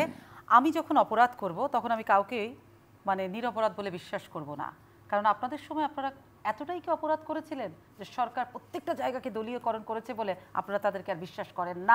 একটা প্রশ্ন নম্বর 2, যে আপনারা বলছেন বিদেশের হস্তক্ষেপ, 30 বছর ধরে এদেশের নির্বাচনে বিদেশিরা হস্তক্ষেপ করে, এটা নতুন কিছু না, এটা 15 বছরের ইতিহাস না। দেখেন, বিদেশিরা হস্তক্ষেপ করে এইভাবে যে বিরোধী দলেরা কেউ নির্বাচনে যাবে না, এরশাদ সাহেব যাবে না, ডিটারমাইন্ডের প্রেস কনফারেন্স করে ফেললো, তাকে ঘর থেকে হাসপাতালে ভর্তি করে নিল, সাহেবকে রেখে মেম সাহেবকে তুলে নিয়ে চলে গেল। আপনি 30 বছর ইতিহাসে এইরকম কোনো ঘটনা কি আছে আপনি বলতে পারবেন? সমা শুনেন, ঘটনা অবিশ্বাস সন্দেহ একটা জিনিস, কিন্তু দেওয়ালে পিঠ থেকে যাওয়া, লাগামহীন অবিশ্বাস, মাত্রাহীন অপকর্ম, এগুলার কিন্তু একটা মানে আপনার পরিসংখ্যান কিন্তু আছে। বাংলাদেশ সৃষ্টির পর যুগ শ্রেষ্ঠ ঘটনা তারা ঘটিয়েছে করাপশন নির্বাচনকে নিয়ে, এবং যেটা বাংলাদেশের কোনো মানুষ, আওয়ামী লীগ করতে পারে, অনেকে আওয়ামী লীগকে ভালোবাসে, কিন্তু আওয়ামী লীগের এই ভোট চুরির পদ্ধতিটাকে লক্ষ লক্ষ কোটি কোটি আওয়ামী লীগ ঘৃণা করে। তাহলে বাংলাদেশের সকল ভোটার নিরপেক্ষ নির্বাচন চায়, কিন্তু ওনারা স্পষ্ট নিরপেক্ষ নির্বাচন দিলে ক্ষমতা থাকতে পারবে না, কিন্তু ক্ষমতা ওনারা ছাড়বেন না, ক্ষমতার বাইরে ওনারা যাবেন না, যার কারণে ওনারের অধীনে অপকর্মের নির্বাচন ছাড়া ওনাদের কোনো পথ নাই। আর আমাদের পথ হচ্ছে আমরা জনগণের দাবি, এই দাবির সাথে বিশ্ববাসী একমত যে একটা জবাবদিহিমূলক, অংশগ্রহণমূলক, নিরপেক্ষ নির্বাচন দরকার। এই সরকারের অধীনে যে নির্বাচন হবে না নিরপেক্ষ, এটাও সবাই বুঝে। এখন সাংবিধানিক বলে জটিলতার ভিতর আসছে।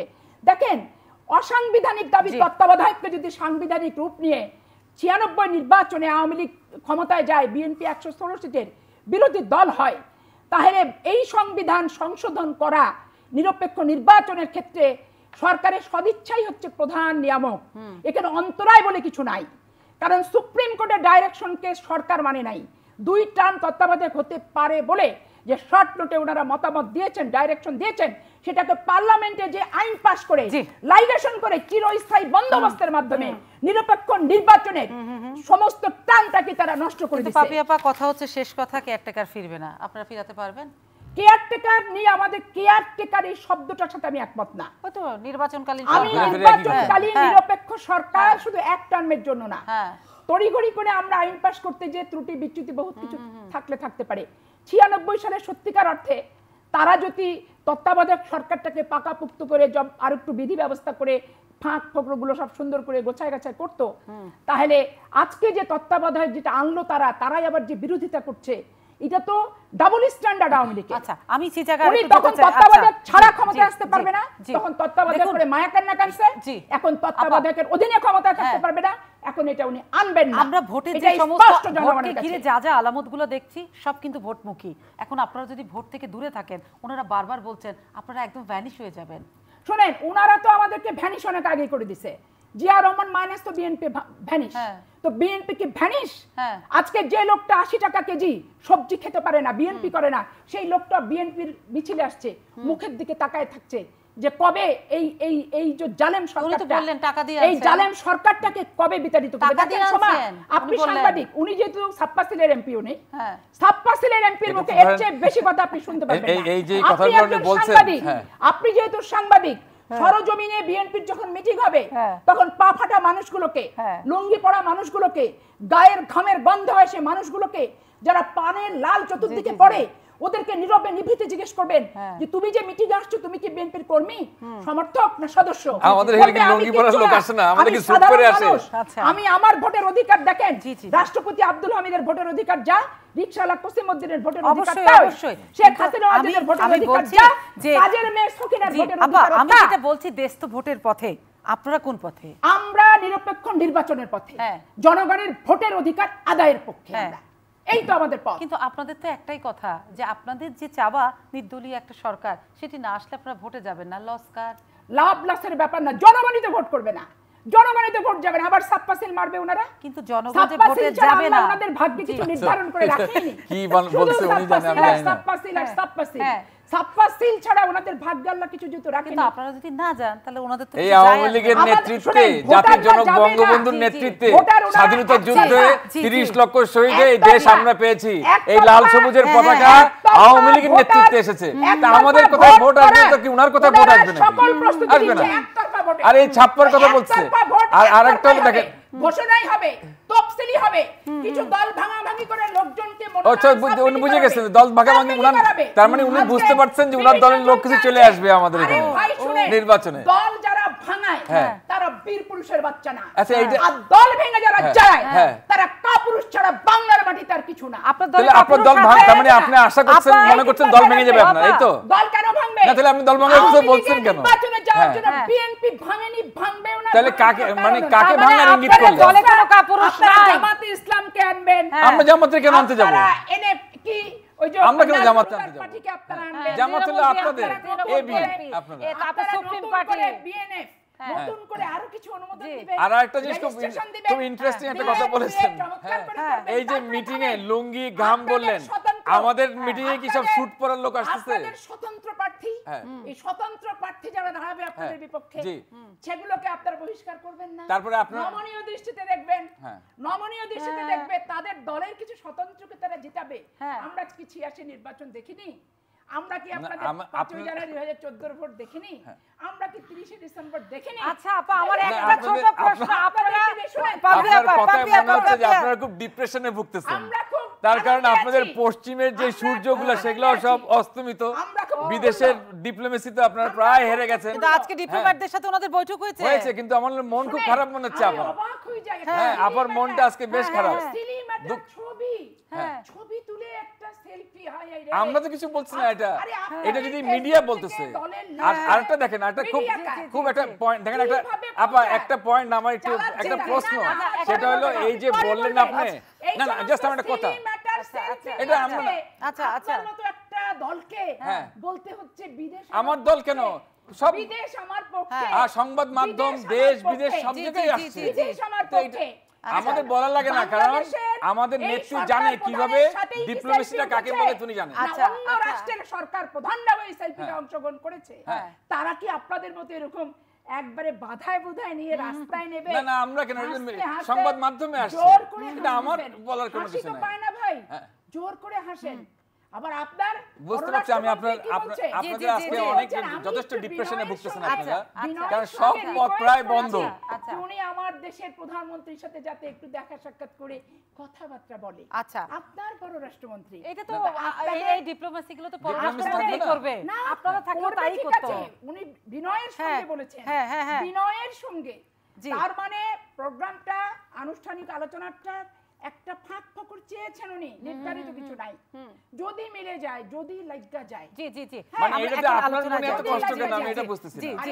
মানে আপনারা কিন্তু আজকে সত্যি, আমি গতবার তো কথা বললাম, অনেক ডিপ্রেসড, মানে কারণ আপনাদের বিদেশের পথ বন্ধ হয়ে যাচ্ছে, লোকাল পথ সব বন্ধ হয়ে যাচ্ছে, এখন এতদিন তাই করছিলেন, ভর করে বাংলাদেশের রাষ্ট্রীয় ক্ষমতায় যায়, তো নির্বাচনে আসেন, নাহলে আপনি নির্বাচন আসেন, নাহলে গণ অভ্যুত্থানের প্রস্তুতি নেন, কিছুই তো পারছেন না আপনি। আপনার মতো ছাপ্পাসিলের এমপি কে অনুমোদন, এই দেখেন ছাপ্পাসিল বলতেছেন, বাংলাদেশের ভোটার দেবে না, জনগণ দেবে না, কেউ দেবে না। বিরোধী পক্ষের এই কথাগুলো সহ্য করতেই হবে, অবশ্যই এটি নিয়ম, তা তো অবশ্যই, তার সম্মান করতে করি তো কথা। আমার একটা পয়েন্ট, আপা যে কথাটা উঠলেন যে সব লোকই তো খারাপ হয়ে গেল, ঠিক আছে না, সিভিল সার্ভিস থেকে শুরু সবাই, তাইলে উনার যখন তত্ত্বাবধায়ক আসবে, নির্বাচনটা কে করে দিবে? আমি আপনাকে উনার তো সবাই খারাপ।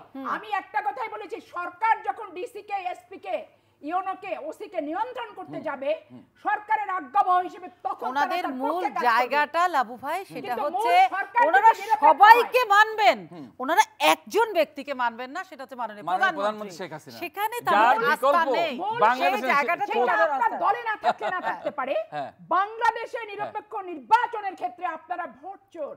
না না না, আপনারা ছাপ্পাসিলের, শুনেন, এই যে চুরি চামারি যা বলেন, আপনি কি 79 এর নির্বাচন ভুলে গেছেন? 10টা 20টা করে ভোট দিতেন 79 এ, 30টা ভোট দিতেন, ভুলে গেছেন আপনারা? 10টা 20টা দিলাম, 79 আর আপনি শুরু করলেন তো 75 এ জাতির জনক বঙ্গবন্ধুকে হত্যা করার পর প্রথম নির্বাচনী দিছেন শেষ করে। এই দেশের রাজনীতিকে কলুষিত করা, করাপ্ট করা জিয়া রহমান। ভোট চোরের জনক কে দেশে? জিয়া রহমান। মানে 73 সালে চুরি হয়েছে, মানে আমি না জাতির জনক বঙ্গবন্ধু। লাবু চৌধুরী, এদেশে ভোট চোরের জনক যদি কাউকে বলা হয়, তাহলে আপনারা কে পরচোর? জিয়া রহমান সাহেব। আর কি কেন শেখ মুজিবুর রহমান 73 সালে রশিদ ইঞ্জিনিয়ার সেখানে জিতছে, জাতির জনক বঙ্গবন্ধু হেলিকপ্টারে করে নিয়ে এসে খন্দকার মোস্তাককে নির্বাচনের 2 মাস পরে, 2 বছর পরে তারা বিজয় ঘোষণা কি বলবো বলেন? 73 সালে যদি বলে বঙ্গবন্ধুর সময়, আমার আর কিছু বলার নাই। 73 সালে যে সমস্ত সিটে করাপশন হয়েছে, তৎকালীন নেতাকে আপনার দল আপনার, আর বাংলাদেশের প্রথম গুম যদি বলেন, ক্রসফায়ার যদি বলেন, সেটা কে করছে? সেটা আপনারাই করছেন। এই দেশের মানুষ, সেনাবাহিনীর কর্মকর্তা, সবাই যে হত্যা করে তারপরে আপনার ক্ষমতায়। আপনাদেরকে উনি বললেন ভোট চোরের জনক বিএনপি, গণতন্ত্র হত্যা করেছে কারা? গণতন্ত্রকে হত্যা করেছে কারা? 73 সালে বিজয়ীকে সব 73 সব 75 এর আগে বিজয়ী করে তারা, তাহলে গণতন্ত্রকে হত্যা তারাই করেছে। ছাপ্পাসিলের প্রবক্তা হচ্ছে তারাই, যার কারণে তারা বারবার বলে মুক্তিযুদ্ধ আমরা করেছি, আমাদের অবদান, আমাদের অবদান। শতভাগ জনগণের কোনো অবদান নাই। আপনি মানুষ কিন্তু হাসতেছে আপনার কথা শুনে। এদের কোনো অবদান নাই। 30 লক্ষ শহীদ কার? 30 লক্ষ শহীদ কার কথায় ঝাঁপিয়ে পড়লো অস্ত্র নিয়ে, জাতির জনক বঙ্গবন্ধুর কথা বলে? তখন জিয়া রহমান বলে কোনো কিছু ছিল না। মুক্তিযুদ্ধের প্রশ্নে এখানে তুলেন না, মুক্তিযুদ্ধের প্রশ্নে বঙ্গবন্ধুর বাইরে কোনো কথাই নাই। আলোচনাটা আমরা নিয়ে আসি ভোটের দিকে, আবার ভোটের দিকে আমরা চলে যাই, আবার আলোচনাকে শেষ করে নিয়ে এসে আমরা ভোটের মুখে চলে যাই। সেটাই হচ্ছে আপনারা ভোটে যাবেন না। আমরা ভোটে কোনো দলীয় সরকারের অধীনে করব না। তাহলে আলহামদুলিল্লাহ আবার আমরা আসতেছি, কারণ ওনারা আসলে খালি মাঠে চলে আসবো আমরা। ওনারা বসে থাকুক, এইভাবে আস্তে আস্তে শেষ। মানে আপনাদের খেলোয়াড় না, প্রতিপক্ষ নাই, প্রতিপক্ষ তো ওনারা ছাড়া সবাই আছে, ঠিক আছে না, তারা সবাই আসবে, তো ওনারা আসবে না, তো ওনারা না আসলে বুঝতে পারছেন যে ওনাদের আসতে আলটিমেটলি কি হবে, বললাম না দেউলিয়া, মানে আপনাদের ওনার অস্তিত্ব বলে কিছু থাকবে না, এমনি তো বিলীন। ওনাদেরকে বাঁচায় রাখছে কারা? কিছু বাইরের শক্তি এবং কিছু এই লোকাল টাকা পয়সা দিয়ে আপনার তাদের কর্মীরা আছে, কিছু কর্মী নাই, এমন তো এই যে মাঠে কারা আসতেছে তাদের কর্মী, 2-4 লাখ কর্মী থাকার কোনো ব্যাপার না, তো এই কর্মী নিয়েই তো ওনারা আছেন, আর জনগণের সাথে তাদের সম্পৃক্ততা সংশ্লিষ্ট কিছুই নাই, আর উন্নয়ন তো আল্লাহ দিলে কিছুই করেন নাই, খাম্বার রাজনীতি করেছেন, খাম্বার ব্যবসা করেছেন, সবই তারা করেছেন, ঠিক আছে না, তো সেই ক্ষেত্রে আওয়ামী লীগের সাথে যদি তাদেরকে পাল্লা দিতে হয়, নির্বাচনে আসতে হবে, নির্বাচনে এসে একমাত্র পথ সেটার মধ্যে দিয়ে আসেন, যদি নির্বাচিত হতে পারেন সরকার গঠন করবেন। বিএনপি যাবে না, এই যে হুমকি, এগুলো কি ফাঁকা আওয়াজ? একেবারে কোনো কিচ্ছু নাই, ফাঁকা। দেখেন আপনারা, আপনিও বেঁচে থাকবেন, আমিও বেঁচে থাকবো ইনশাআল্লাহ, আল্লাহ যদি বাঁচায় রাখে, আর মাত্র 3-4 মাস জানুয়ারি মাসে নির্বাচন করতে না পারলে নেস্তুলে যখন পালাবেন, টকশোর জন্য ওনাকে খুঁজে এখানে। আচ্ছা, এই নেস্তুলে পালাবেন যে বলছে, কিভাবে পালাবে এটা বলেন না, ওনার সেই শক্তিটা কোথায়? নাই শক্তি, শুনেন, উনি তো বলে দিলেন সব পুলিশ ওসি সব খারাপ, শক্তি এমন শক্তি, বুঝছেন না? এইটাকে নিয়ে আপনি সেই জনগণের শক্তিটাই তো আমাদের মূল ভিত, সেটার উপরে ভিত্তি করেই আমরা এগিয়ে যাচ্ছি, এগিয়ে যাব। জনকল্যাণমূলক কাজ আপনি করেননি, জনগণের ভোটের অধিকার আলোচনা করে নিয়ে আসি, সেই ইসিতে আবার চলে যায়, নিরপেক্ষতা রাখেন, পাপি আপা ইসিতে আবার চলে যায়। আপনাদের বয়ান অনুযায়ী, আপনাদের কথা অনুযায়ী, আপনাদের বাস্তবতা, আপনাদের অভিজ্ঞতা সবকিছু কি দেখে মনে হচ্ছে নির্বাচন কমিশন এক পেশে ভোটের দিকে হাঁটছে?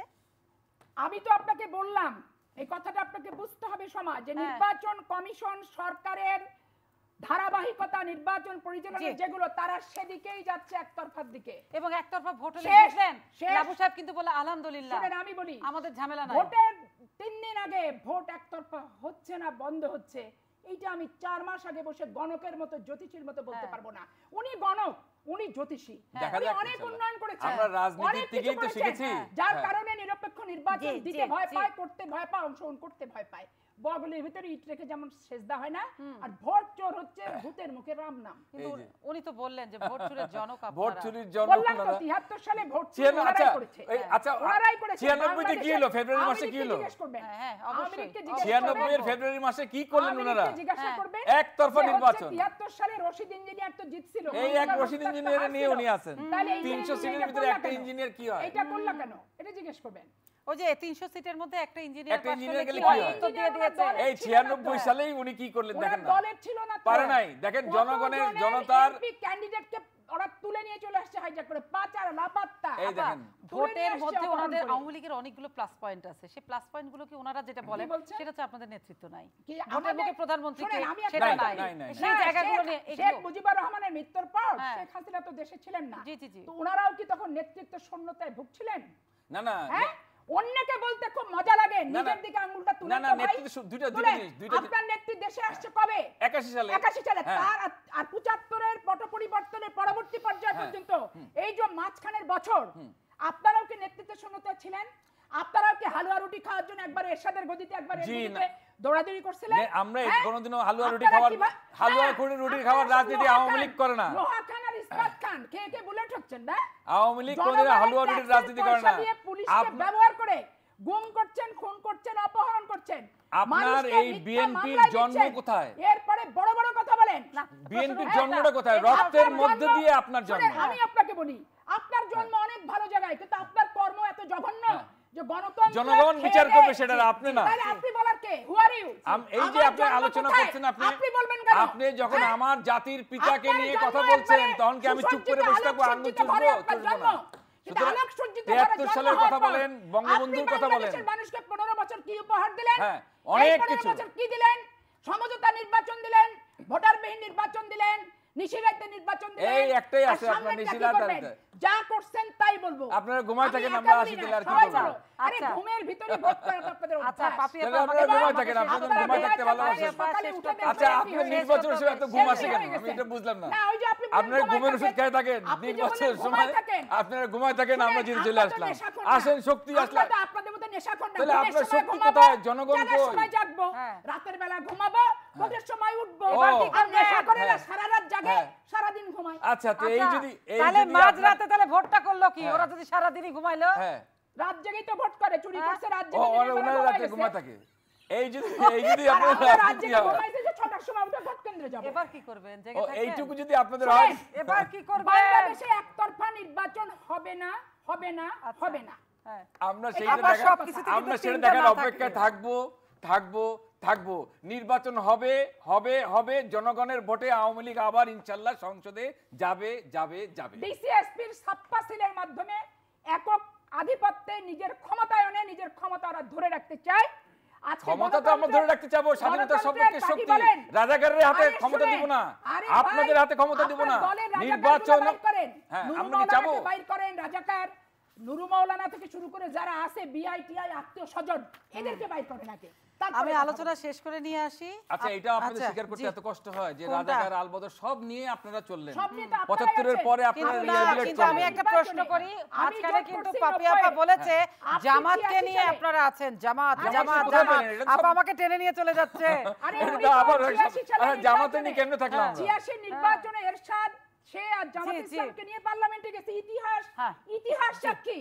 বড় বড় কথা বললে নির্বাচন হয়েছে, আমরা সেই নির্বাচন ৮৬ সালে যখন নির্বাচন হয়েছে আমরাও চাইছি সেটা গণতান্ত্রিক প্রক্রিয়া, যে আমরা আবার আসতে পারি কিনা। যেহেতু ক্ষমতা নাই, কারণ আমরা চাচ্ছি তো নির্বাচন দিয়ে সুন্দর সুষ্ঠু একটা নির্বাচনের মাধ্যমে আবার বাগান হয়। আপনি তো বাগান কেটে শ্মশান করেন। আওয়ামী লীগের অধীনে পজিটিভ কিছু নাই। কথা বেশি বলেন, গলাবাজি বেশি করেন।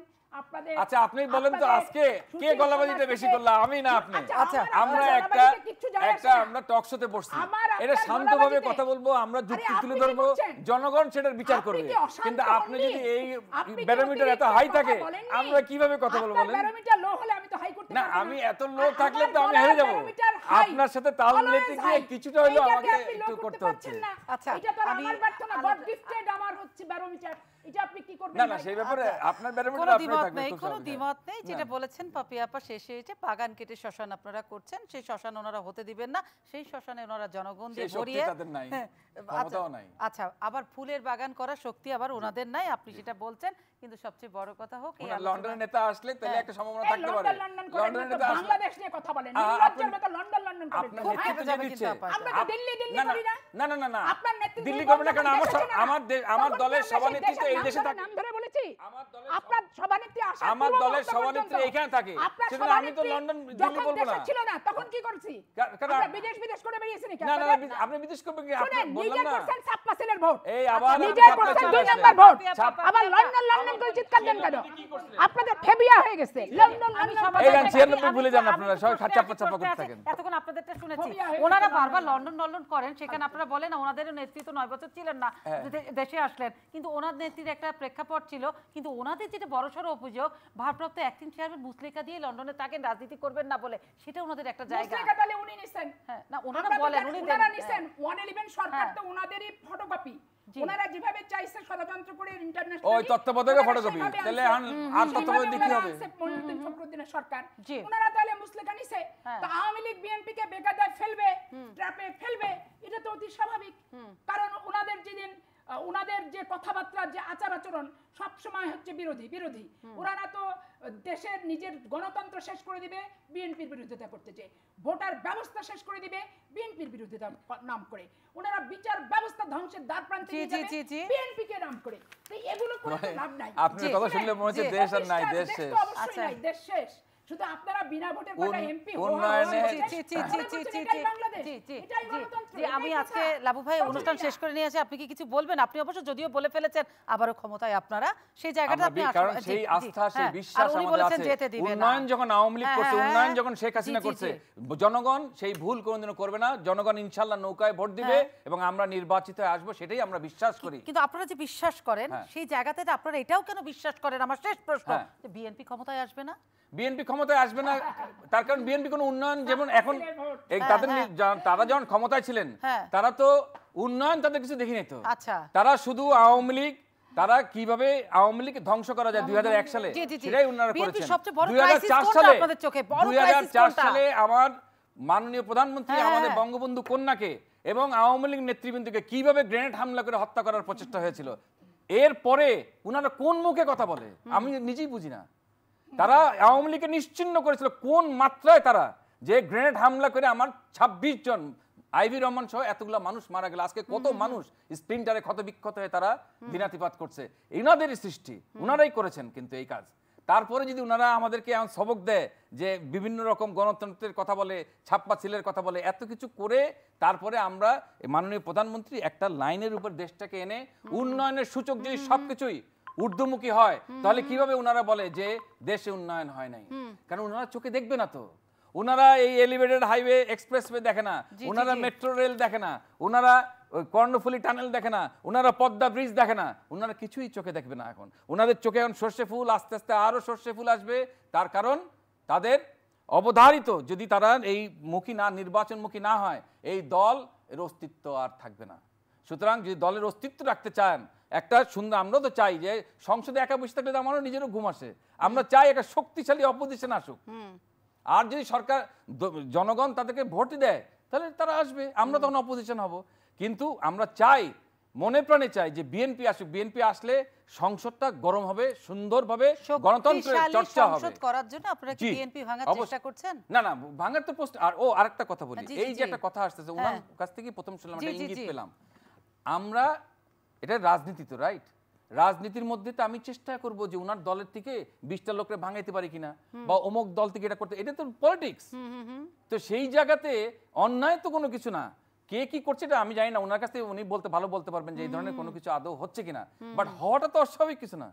আমি যদি পারি যে ওনার দলের ভিতরে 3টা ডিভিশন করে দিতে পারবো, তাতে আমার খুশি হবে। 3টা ভাগ করে দিতে, তার মানে আমাকে ক্ষমতা, আমি মানে এটা আপনার রাজনৈতিক ডিপ্লোমাসি কৌশল, কৌশল, রাইট? এই কৌশলটা আপনারা অন্যভাবে দেখবেন কেন, নেগেটিভলি দেখবেন কেন? এটা তো আমরা চেষ্টা করবই।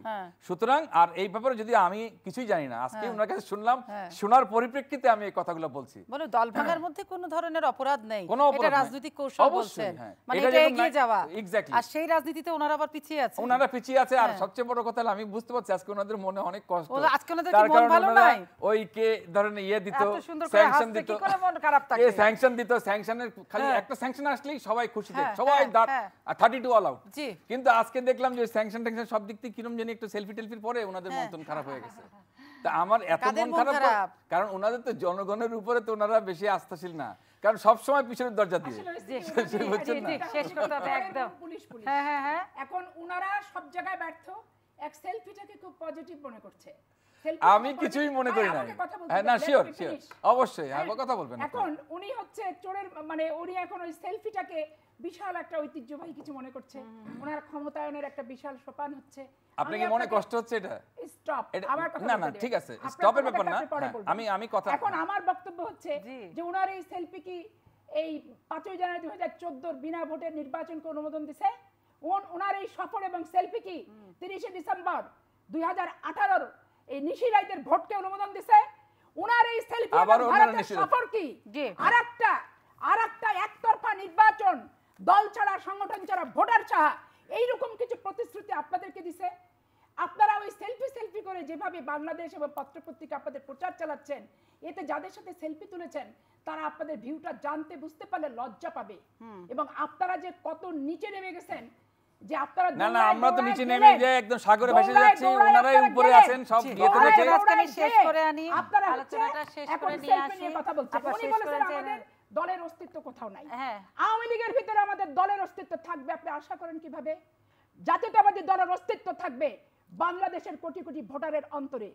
বাংলাদেশ জাতীয়তাবাদী দলের অস্তিত্ব থাকবে 64,000 গ্রামে গঞ্জে। বাংলাদেশের জাতীয়তাবাদী দলের অস্তিত্ব থাকবে নিরপেক্ষ নির্বাচন, বহুদলীয় গণতন্ত্র, স্বচ্ছতা, সফলতা এবং বাংলাদেশকে সুশাসন উপহার দেওয়ার ভিতরে। এই আওয়ামী লীগের স্বৈরশাসন, আমি শেষ করে আনি আপা, আমি আলাপ শেষ করছি। প্রিয় দর্শক, এতক্ষণ আপনারা যে আলাপ শুনলেন, সেই আলাপটা ঠিক ততটাই প্রাণবন্ত হবে টকশোর টেবিলে না। এই বিরোধী মত এবং সরকারি মত তখনই মানুষের কল্যাণ বয়ে নিয়ে আসে যখন এই উত্তপ্ত বাক্য বিনিময় এবং সমান সমান দুটো দল সংসদে বাহাস করবে। টকশোর টেবিলে বাহাস করে লাভ নাই। সুতরাং আগামীতে ভোট দেখা যাক, সবাই মিলে ভোট করে নাকি কি হয় ভোট। সুতরাং নির্বাচনমুখী যে দেশ, সেটা ইলেকশন কমিশনের যে কাজ সেটা দেখেই মনে হচ্ছে। কারণ ইলেকশন কমিশন একটি সাংবিধানিক জায়গা, তাকে আইন নিয়েই চলতে হয়, সুতরাং তাকে তার মতো করে তফসিল ঘোষণা করতে হবে। তবে রাজনৈতিক যে অমীমাংসিত জিনিসগুলো সেটা সমাধান কিংবা রাজনীতিকে নিয়ন্ত্রণ করা নির্বাচন কমিশনের কাজ না। এখন দেখার বিষয়, রুলিং পার্টির অধীনেই সবসময় যদি ভোট হয়, এবারও যদি তাই হয়ে থাকে, সরকার সেই ভোটটাকে কতটা ফেয়ার করে সেটাই হচ্ছে মানুষের চাওয়া। এবং এটাই নির্বাচন কমিশন চাচ্ছে যে তাদের সক্ষমতা তারা প্রকাশ করবে, সরকার তার জায়গায় নির্বাচনকালীন সময়ে রুটিন ওয়ার্কটা করবে। তবে বিরোধী পক্ষ কি করবে সেটা কিন্তু আরও একটু দেখার বিষয়। সরকারি দল মনে করছে বিরোধী পক্ষ বিরোধিতা করছে, কিন্তু তারা ভোটে আসবে। ভোটে আসলে বিসমিল্লাহ, না আসলে আমরা কেউ জানি না। আমি সোমা ইসলাম আজকের মতো শেষ করলাম। শুভরাত্রি।